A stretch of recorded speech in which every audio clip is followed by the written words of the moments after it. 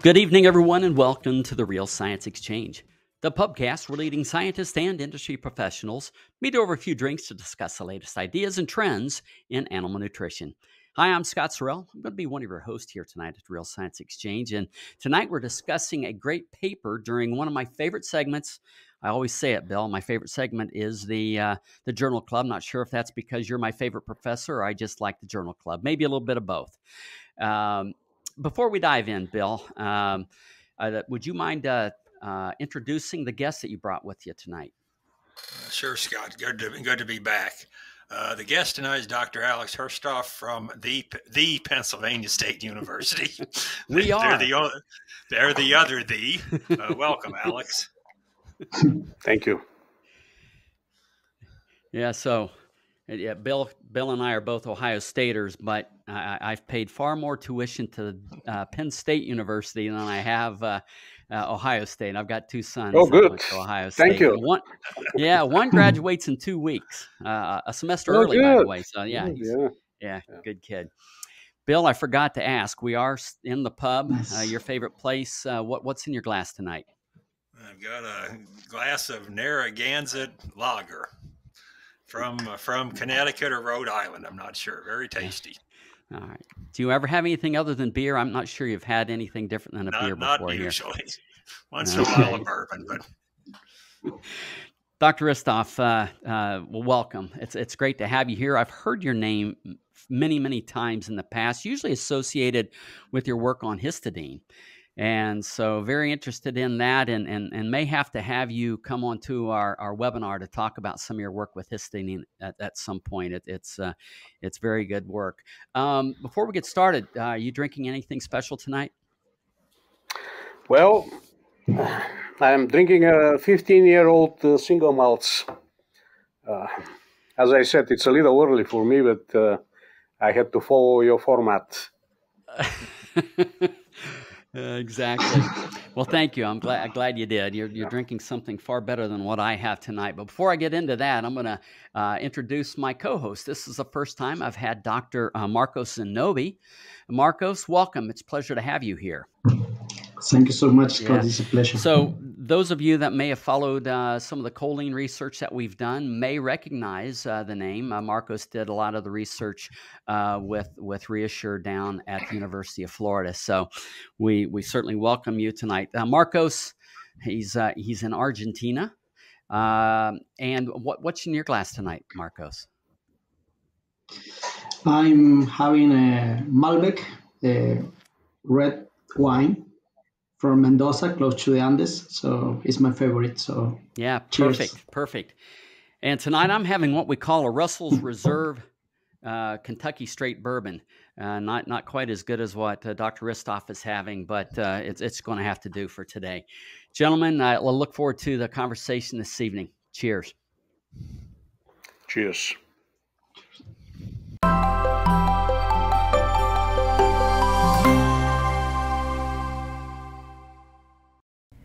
New research is changing everything we thought we knew about choline's impact on the cow and her calf, and top scientists have a lot to say about it.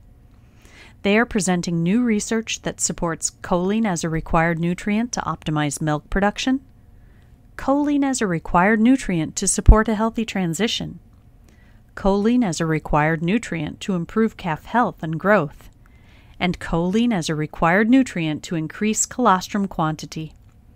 This new research is solidifying choline's role as a required nutrient for essentially every cow, regardless of health status, milk production level, or body condition score. Learn more about the science that is changing the game and the choline source that is making it happen. Reassure precision-release choline from Balchem. Visit balchem.com/scientistsay to learn more.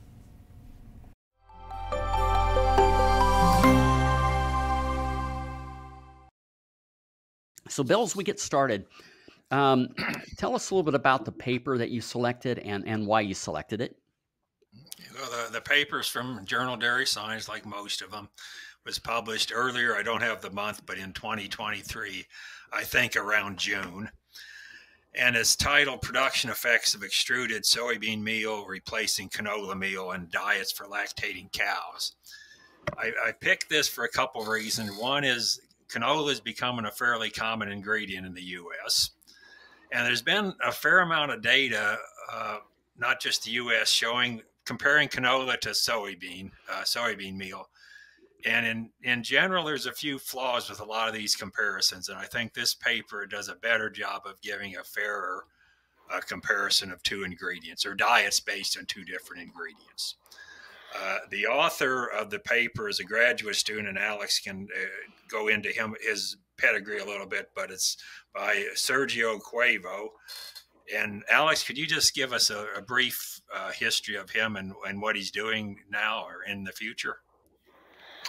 Yeah, sure. I think his last name is pronounced Cueva. Sergio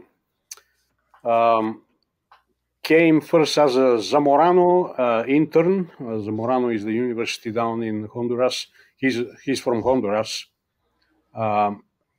Spent a couple of months here at Penn State, and then joined us as a master's student.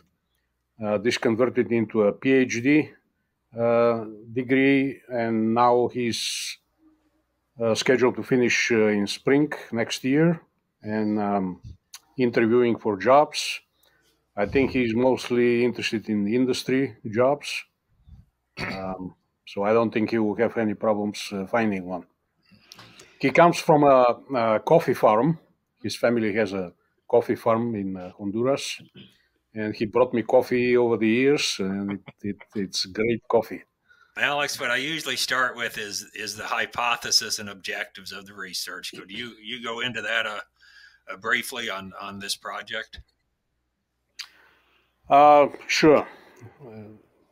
I may give you a little background too. I started looking into canola versus soybean meal based on a paper that I, in fact, commissioned. I was an editor in the Canadian Journal of Animal Science, and I asked my buddy Pekka Huhtanen to do a review of canola versus soybean meal, and that review came out as very favorable to canola meal, and that's how this whole story started. We have done quite a few studies since then, comparing soybean meal and different versions, extruded, solvent, and canola meal. And the hypothesis in this particular paper was following a crossover study where we had a shorter periods, experimental periods, with a continuous design study, which is this particular paper, comparing canola meal versus extruded soybean meal. The hypothesis, in fact, was that there will be no difference in production effects. There will be no difference in the production and milk composition between canola meal and extruded soybean meal when they are fed on an equal crude protein basis in the diet. And I think, in that meta-analysis, most of the comparisons were with solvent, soy. Yeah. And so that's one big difference here is this product is more similar to, because the canola is almost always extruded or expelled, however you want to say that. Exactly. That's what is missing in a lot of the work that was done with canola meal. It's compared to solvent-extracted soybean meal, which doesn't undergo heat treatment. Canola has too much fat and cannot be solvent-extracted. It has to be physically, some of the oil has to be removed through extrusion and then solvent extracted. And during that extrusion, there is heat generated, and that increases RUP, as we know. And it's really not fair, if you want, to compare canola meal, which is already extruded meal, to solvent-extracted soybean meal. And you spent your diet. Well, if you briefly go over the two diets you used, and I do want to talk a bit more about those, but just big picture differences between the two diets. Yeah, I have to go back to the paper. Basically, we had between 13 to 15% inclusion rate with canola meal and extruded soybean meal. And we did this on a crude protein. We replaced them on a crude protein basis. So there was a similar amount of crude protein coming from both meals. We did something else which didn't make a lot of difference in the diets. Everything else was the same. All other feeds were the same, but we did include some oil, canola oil, in the canola diet, canola meal diet, to equal the ether extract.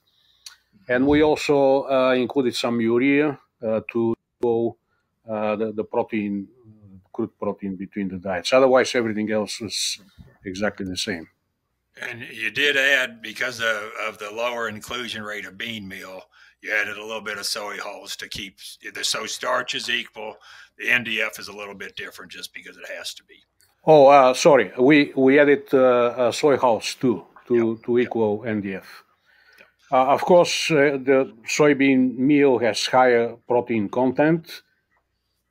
The extruded soybean meal has lower protein than solvent-extracted because there is 8 to 10% oil left. But still, there is a difference with canola meal. And I think another important thing you did was you provided RP amino acids, metin, methionine, and lysine, so that you kind of removed that as a variable. So I think it's a more fair compare. You're comparing diets that are pretty equal, basically, nutritionally equal. Nutritionally equal. Canola meal certainly has more methionine than soybean meal of any kind. Now, if you look through the literature, you will see methionine in canola meal all over the place. If you look at the Canadian analysis, they are always higher than our analysis for I don't know what reason.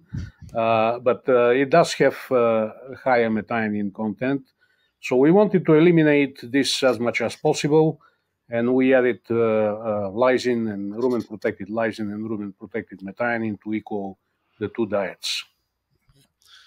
And then also another positive of this study is instead of using book values for the protein fractions, you actually measured them. So you're really testing the product, not the accuracy of the book values. Yeah, Bill, that's a long story, and I don't know if we want to go into that one. I have my concerns with NASEM. If you go to their, yeah. Let's not go that way. It's from the literature number, but I think it's not the rate constant for canola is, I think, much too high. Yeah, exactly. And NRC was wrong. NRC was wrong. Now NASEM, I don't think it's much better. Yeah.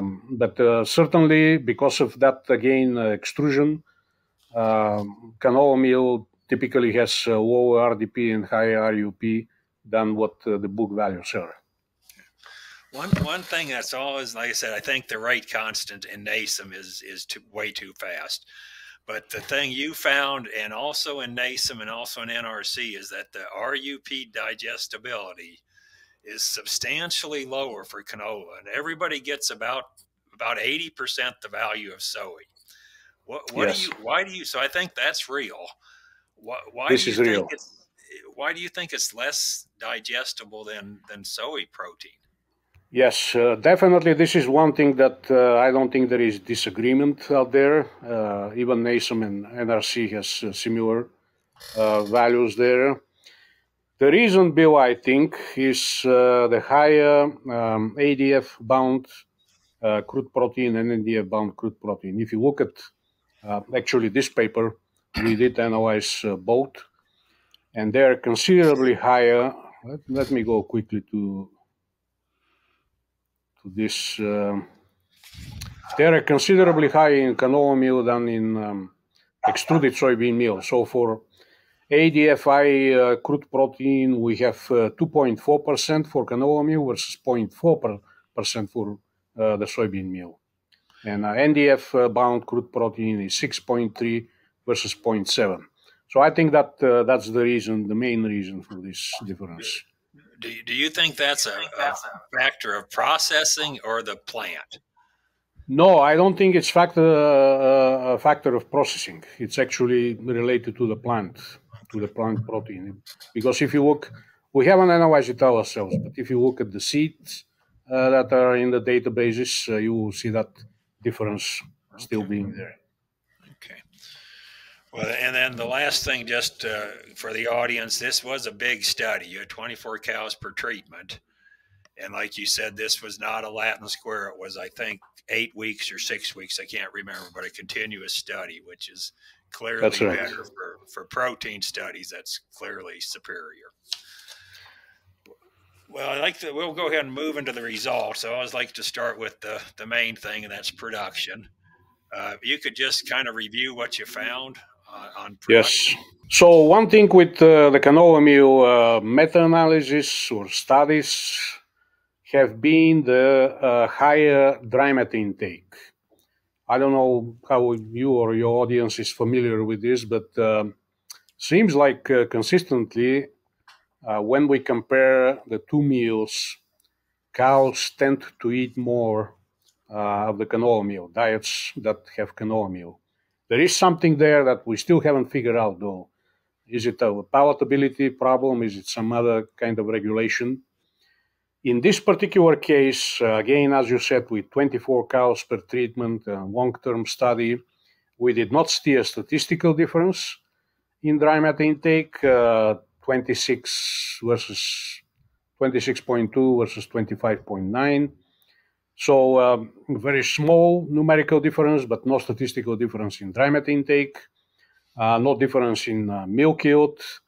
Feed efficiency was not different. These cows were milking about 40 kilos, which, what is that, 88 something pounds. Yeah. One thing that we see here was increased milk fat percent. The canola meal cows had a 3.5. Extruded soybean meal diet was 3.95. This is something that we don't see consistently in our studies, but we have seen this with other soybean-related products or different soybean trials that we have seen, that where soybean oils tends to increase milk fat, so that's not too surprising here. And yield of milk fat also increased. What else we have? Energy-corrected milk, though, was not difference, and feed efficiency on energy-corrected milk basis was also not different. Alex, just real quick, on the protein side, if I can circle back on that fat increase, is there a difference in the fatty acid profile of the two different beans? Yeah, so there is more oleic acid in canola meal. I mean, this is one reason canola oil is considered more healthy, if you want. But there is more linoleic acid in soybean oil, and we have to go back to these studies that we have done with different fats. But I think this is one of the reasons that we've seen increase in milk fat. Okay.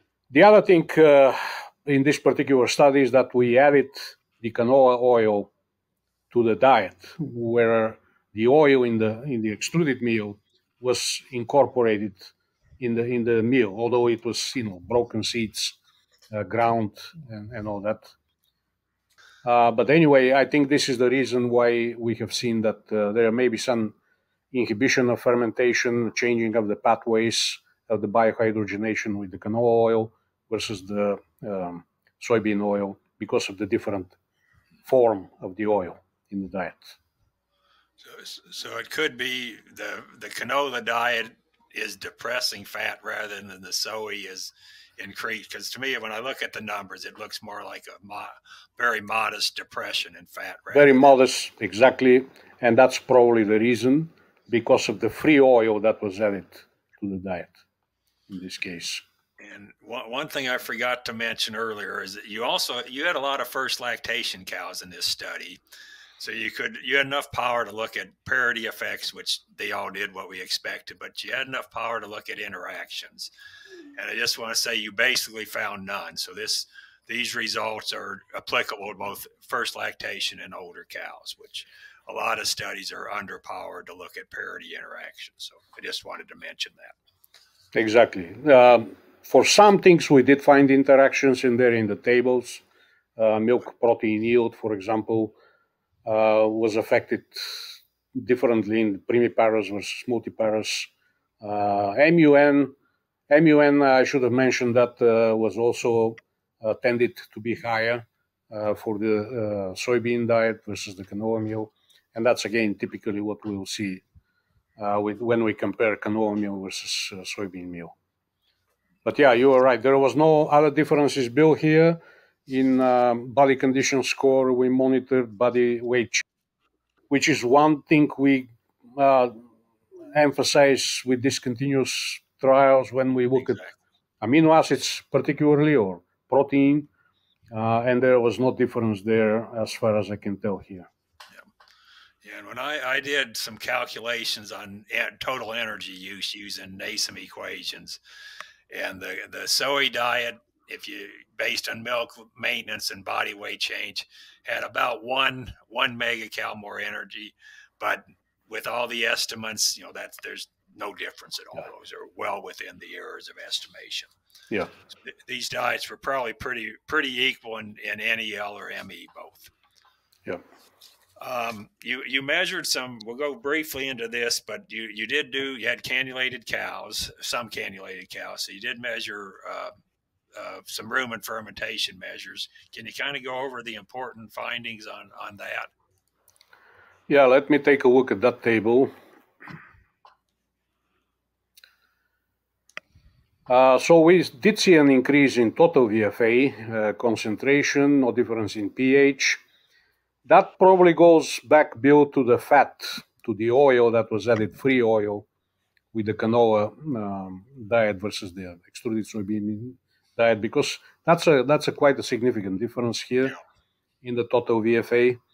So there may have been some inhibition of the free oil versus the extruded soybean meal, where the oil was basically enclosed into the seed material.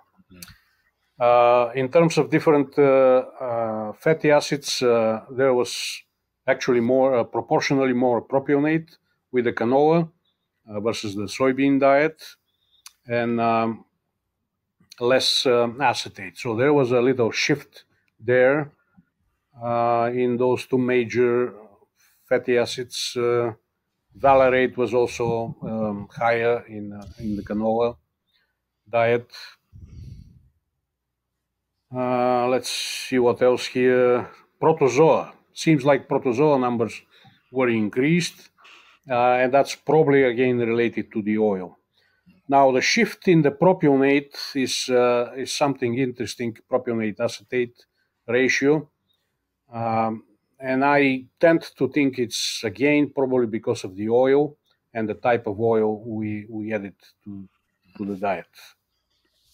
It kind of goes in line with the lower milk fat as well as exactly that shift in. Yeah.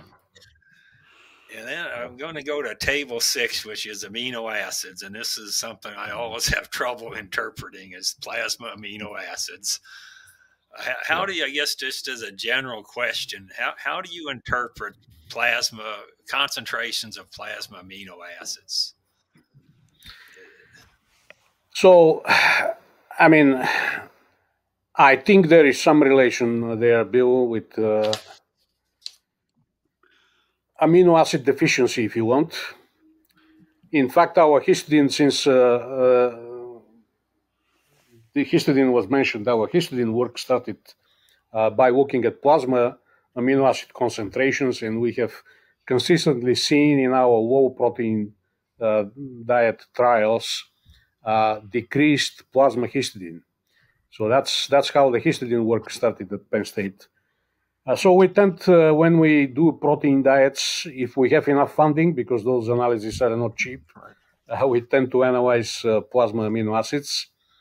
What we have seen here, particularly, we were looking at these 3 amino acids, although 2 were supplemented, but we were interested to see whether there was some effect on histidine.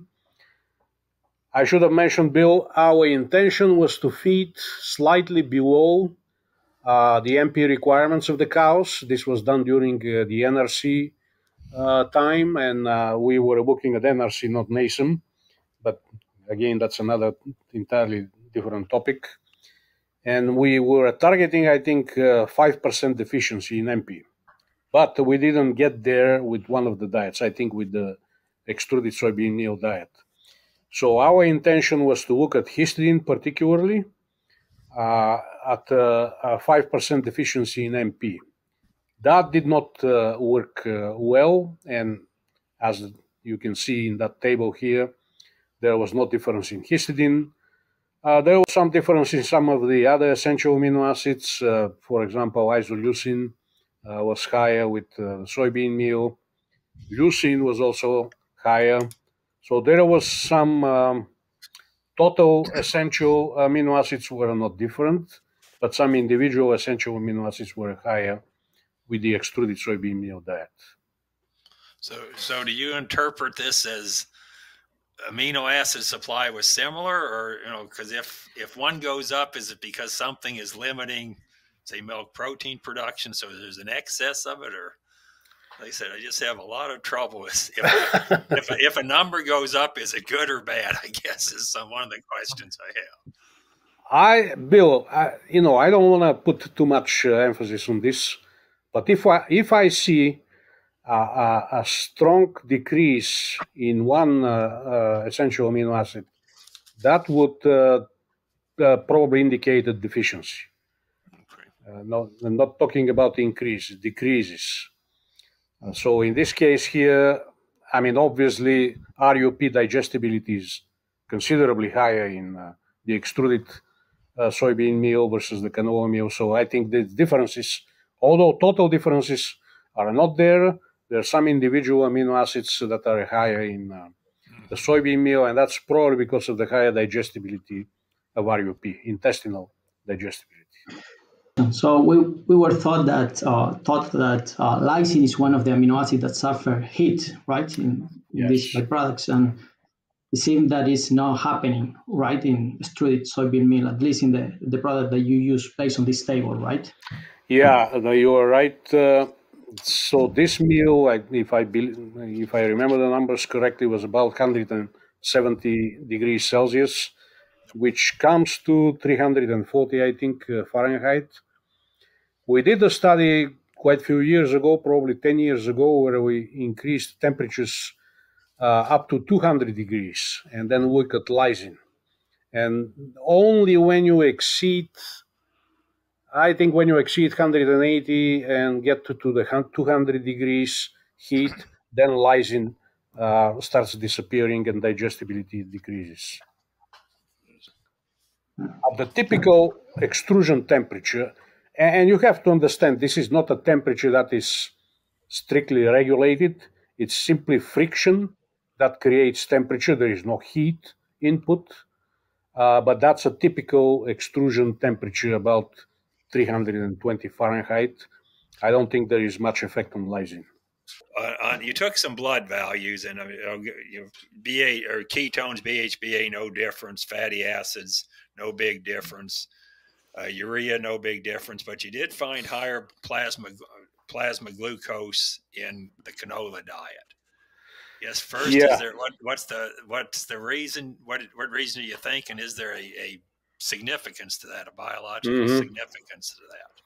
Well, quite a big difference here, and of course, we look at our data, and we screen the data quite rigorously, and that difference was there. The only explanation, Bill, we had, I think, was the propionate, increased propionate, rumen propionate. As we all know, propionate is the main gluconeogenic amino acid, volatile fatty acid. So I think that's where that difference is coming from. Do you think what's the biological result of that higher glucose, if any? Do you think it didn't relate to more lactose production? Yeah, we obviously didn't see that here. I don't think there was any biological effect with these diets in terms of production or milk composition. So just another energy source then. Just another increased energy source of glucose. then this was a pretty extensive study. You also measured digestibility. Yeah. Which I spent 30 years measuring digestibility, so I always like digestibility data. You found no difference, basically no difference in dry matter digestible organic matter, which again suggests essentially equal energy values in these diets. You also didn't find a difference in nitrogen or crude protein digestibility, even though canola has a substantially lower RUP digestibility. What do you think is going on there?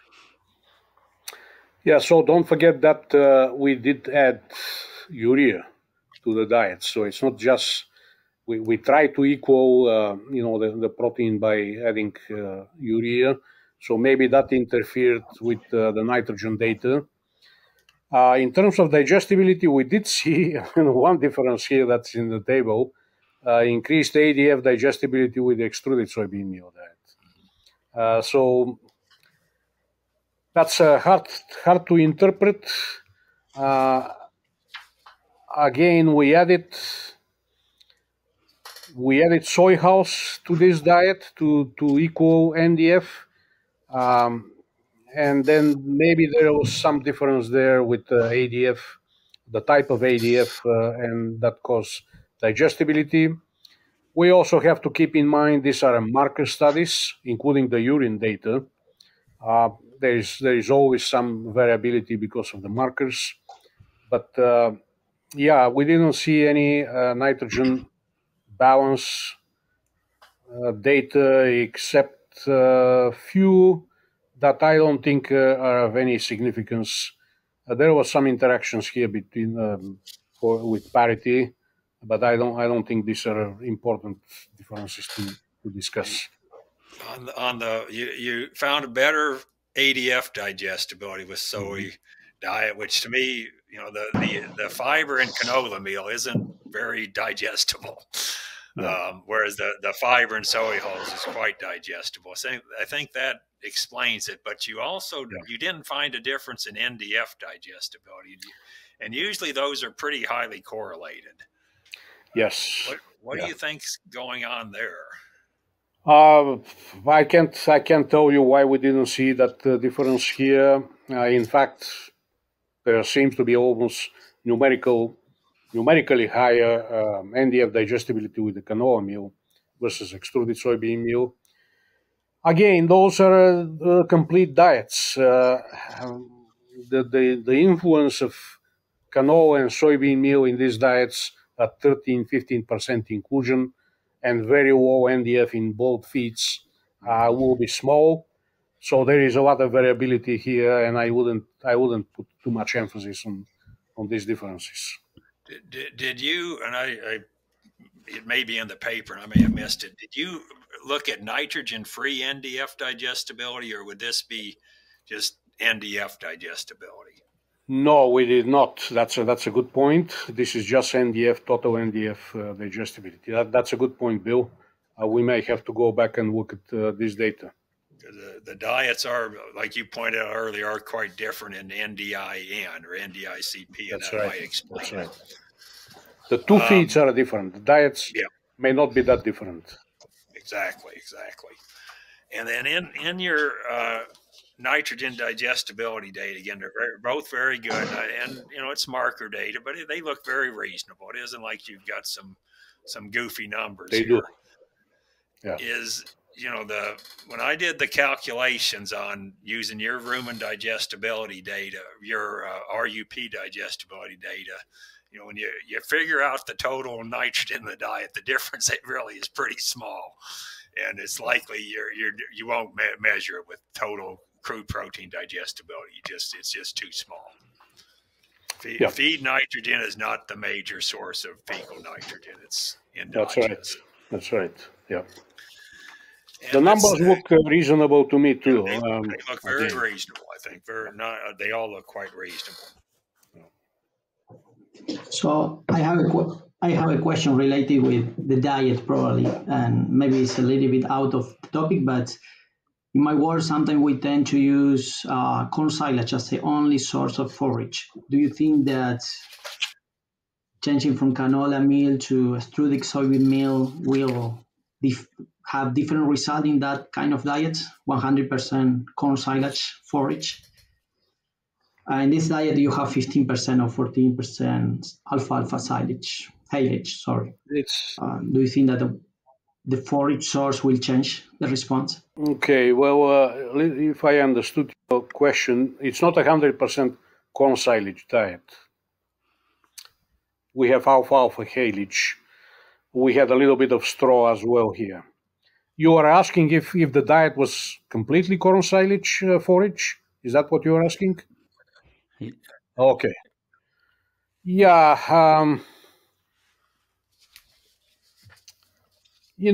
I don't think the response will be different. I don't think the response will be different. Haylage contributes to the nitrogen input here, but both diets were equal on alfalfa haylage, so I don't think that's a factor here. It would, with these corn silage, it includes increases the inclusion rate of these protein supplements a lot if you get rid of alfalfa. So I don't know if it shows up or if it's more or less likely to have an effect, but that's another experiment, I guess. So. We try to make it as practical and as appealing to industry as possible. This study was funded, by industry here, so we didn't want to make diets that are not realistic, and I don't think anybody will feed more than 15% of these meals in a diet, typical diet. And like I always told my students, you can't answer every question with one experiment. So. No. Let's go into nitrogen excretion is a big deal now. And you've got a lot on the nitrogen excretion data. On your urine and excretion was statistically the same, but you got statistically more urea nitrogen excretion with the with the soy. It was 20 grams more, but the total nitrogen was not. It was 10 grams more. It wasn't statistical. Again, I used to seeing high correlations between urea nitrogen excretion and total urine, and this seems to be a little bit out of whack. Do you have an explanation for that, or is this not uncommon? It may not be as common as I think. So they both will go in the same direction. You are probably talking about different sizes here in the effect. There is about 10 grams versus 20 grams in urinary urea and urinary total nitrogen. That's what you mean. Yeah. Let me see here. I mean, we have about 60% urinary urea of the total nitrogen, which I think is perfectly within the range that we typically see. We all know in terms of environment, urine nitrogen is what is the important one, not fecal nitrogen. If we did measure fecal ammonia emissions, for example, we may have seen some higher ammonia emissions with the soy diet versus the canola meal because of this higher, numerically, not statistically, but still higher urinary nitrogen. So if that's your point, I think if we have done this work, there may have been some higher ammonia emissions from that manure. It'd be the difference would be pretty small, though. I mean, pretty small differences. So I'd say in general, the environmental impact of the nitrogen basis would be essentially equal. I don't think it's a big deal. That's right. Nitrogen efficiency, milk in versus diet in. These were about, if I remember, it averages that there's a little difference between parities, but it's going to be about 26, 27%. Is that good or bad? Or you've done a lot of this stuff? Is okay? Yeah. Well, when we have done this, meta-analysis and so on, we came up with about 25% nitrogen efficiency.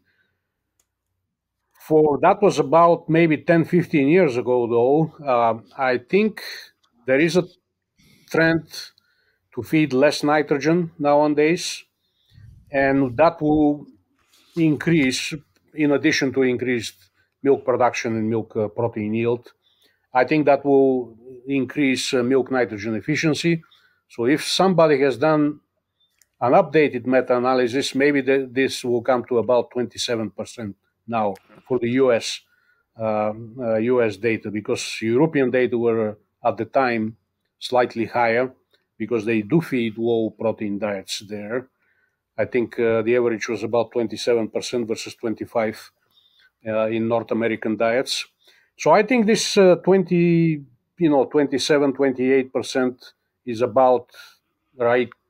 What you see in the modern diets and dairy cows in the U.S. This I'm going to ask your opinion now, but how low in protein? These were 16.5% crude proteins. Yeah. How low do you think you could have gone without? We don't want to hurt production. That's not economically or environmentally friendly. But how low do you think you could have gone in this? Bill, we have done a lot of work with this low protein diets, and we have gone down to 14%. Again, with cows that produce about 80, 90 pounds of milk. And then we see a decrease in milk production. So I would say if we had to guess here, 16%, certainly we wouldn't see an effect on production. If we have gone down below 16, that will depend. Again, if you do, that's the thing. If you do a crossover trial, you are not probably going to see differences even at 15.5%. But if you do a continuous design trial where you give the cows enough time to respond to these low protein diets, my guess would be that at 15.5%, you will see some loss of production, even probably some body weight loss, because we have seen that. In cases where we don't see a milk effect, milk production effect, we actually see a body weight effect in these long-term continuous design studies.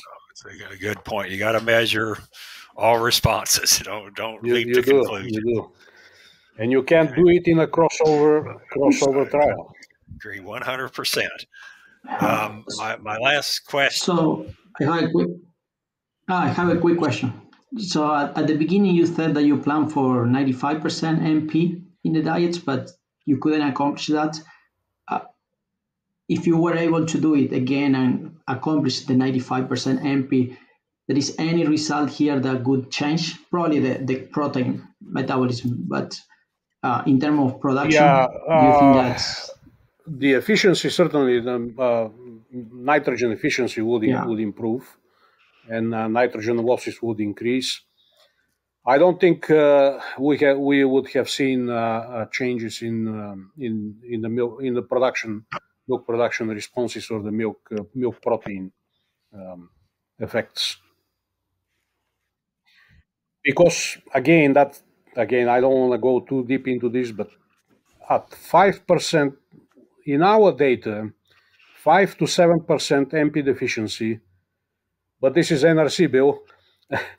We have not seen a decrease in milk production or milk protein effects. When we go below 5-7% deficiency, then we have seen a decrease in production. That's because NRC were overestimating NP. Yes, NRC was overestimating, no question about this. We have looked at NASEM, but again, we don't want to go there. We have an abstract that is coming next year based on our continuous design trials. I think the other thing people need to remember is all these protein numbers, no matter what model, they're all estimated. They are all They calculations, all They all have estimations. error. They all have errors. Absolutely. Even if it predicts the average perfectly, there's still error. And Yeah. so a 5% difference to me is probably just within the error of prediction of all these It's things. all calculations. It's all calculations. So, But the cows don't lie, Bill. The cows don't lie. That's exactly right. So, yeah. You know, in dairy nutrition, we feed two things, right? We feed the rumen, we feed the cow. And I just found myself wondering as we were talking through some of this, would it be important to measure maybe what's going on with microbial populations and species within the rumen? And would that be important to know that? Alex measured some things that are bigger picture rumen fermentation measures. Right. I'm not a microbiologist, but I think some of the differences in the fatty VFAs he found has to be microbial. So someone could delve into that, find reasons, and that might be have other significance. So, but it is what you said is correct. We got to look at both rumen. And we want a very efficient rumen, but we also need a very efficient cow. So you have to feed both, correct? Yeah. You know, you have to decide how far you go with this analysis. Yeah. In most cases, fermentation is enough for me. If I want to follow on the fermentation and see what is causing that effects, then I'll do a microbial analysis, which is more expensive.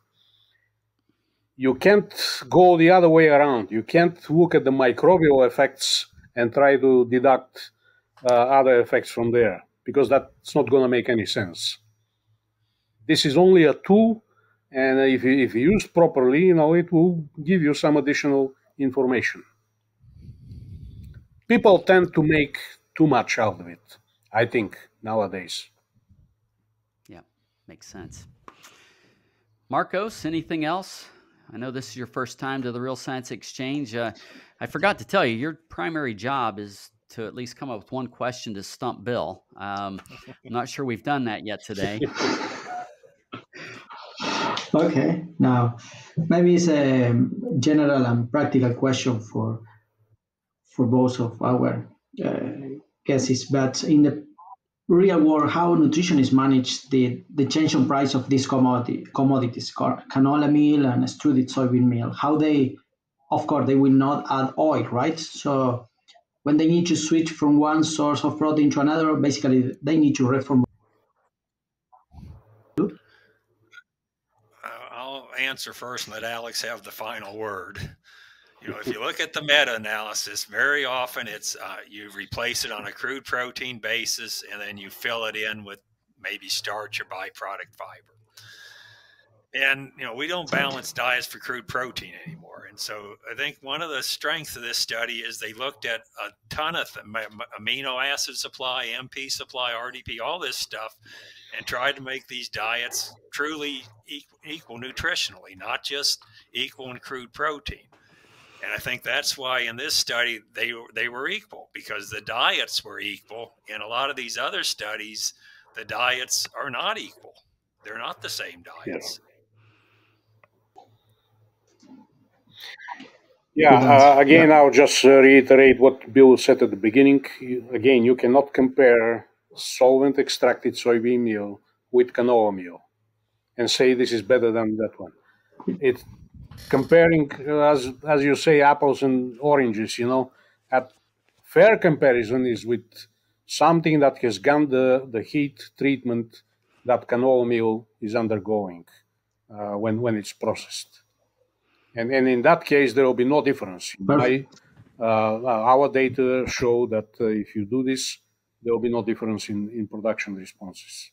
Gentlemen, what I'd like to do as we wrap up here is give each of you an opportunity just to kind of give your final thoughts. And Marcos, I'm going to start with you. What's some things that you might have learned today that has application for the producers and customers that you call on? Tonight's last call question is brought to you by NitroSure Precision Release Nitrogen. NitroSure delivers a complete TMR for the rumen microbiome, helping you feed the microbes that feed your cows. To learn more about maximizing microbial protein output while reducing your carbon footprint, visit balchem.com/nitrosure. Well, the application and something that I will use in the future is that when we switch from one and change, basically have the same diet, basically as Bill and Alexander says, right? You don't change production or components in the milk, right? Something that's, I see those mistakes quite often, okay? Even with soybean meal versus extruded soybean meal, which are different protein sources, similar but different. So something, a mistake that I saw quite often here in Latam. So that's my take-home message. Thank you for that, Marcos. So, Alex, what's a few things that you think you learned from the study that you'd like to share with the audience tonight? And our audience typically is consulting nutritionists, feed company nutritionists. We've got a lot of academia out there, students. So what kind of things would you like to impart to them? I mean, again, I will just repeat what I already said. If feed intake, when you're comparing these two meals, if feed intake is not affected, you will have similar response between extruded soybean meal, not solvent-extracted soybean meal, and canola meal. Now, most of the data out there are comparing solvent-extracted soybean meal with canola meal, and that's not a fair comparison. Fair enough. Bill, any final words? You want to put a bow on this for us? Well, I just want to emphasize, when there's a lot of papers out there comparing ingredients, that's not an uncommon thing.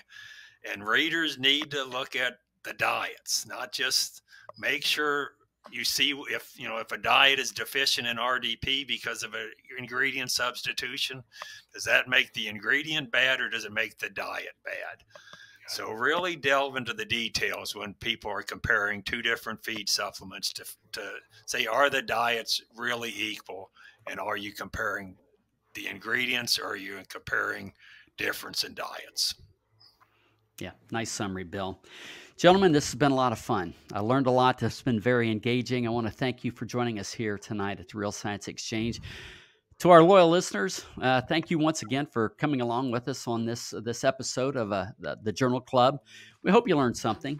We hope you had some fun, and we hope to see you next time here at the Real Science Exchange, where it's always happy hour and you're always among friends. We'd love to hear your comments or ideas for topics and guests. So please reach out via email to anh.marketing@balchem.com with any suggestions, and we'll work hard to add them to the schedule. Don't forget to leave a 5-star rating on your way out. You can request your Real Science Exchange t-shirt in just a few easy steps. Just like or subscribe to the Real Science Exchange and send us a screenshot along with your address and t-shirt size to anh.marketing@balchem.com. Balchem's Real Science Lecture Series of webinars continues with ruminant-focused topics on the first Tuesday of every month, monogastric-focused topics on the second Tuesday of each month, and quarterly topics for the companion animal segment. Visit balchem.com/realscience to see the latest schedule and to register for upcoming webinars.